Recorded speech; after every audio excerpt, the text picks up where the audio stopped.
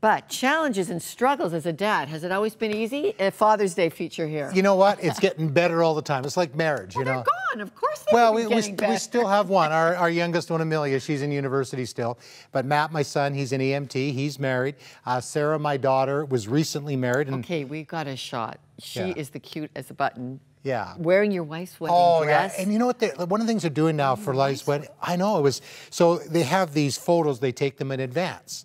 You know, so they get the first shot. You know, the groom looks, sees his bride. So they said, oh, let's try it with Greg. Let's do it with Dad. And apparently I got a lot more emotional than even the groom did because I see my daughter. This is a great picture. Oh, it's amazing. So have you ever had to have do-over as a dad? Well, you know, I wish I could have a do-over. Like my wife said, you know, I should make the first one or two out of paper and then you can start again. Of course, it doesn't work quite that way, but there's a bit of an age difference in between number 2 and 3. Yeah. And I think we were better parents, honestly, to the last 2. But one of the things I can say, you know, to parents, of maybe you feel guilty, because a lot of dads, you know, when you're younger, you're working hard, you're trying to pay the bills, all that, and you're away a lot. And in my years with Voice of the Martyrs, I traveled a lot. And so Arlene and I sat down with our kids and we just, you know, Matt and Sarah, our oldest 2, and just said, you know, and I apologized to them and said, you know, I'm sorry that I was away and I knew that I made some mistakes,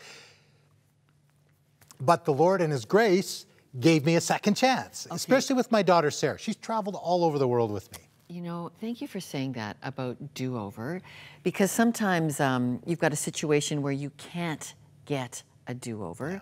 Or you're missing your dad this Father's Day because he's either passed or he's walked out of your life. And just know that God wants to be the Heavenly Father for all the broken parts of the Father's story. So it is Father's Day Friday here, and we hope that you'll feel God's embrace on that. Call the prayer lines if you want some help connecting with your Heavenly Father on this, or you need that do-over stuff. That's right. And I'd like to say happy Father's Day to my dad on Gabriel Island in beautiful British Columbia.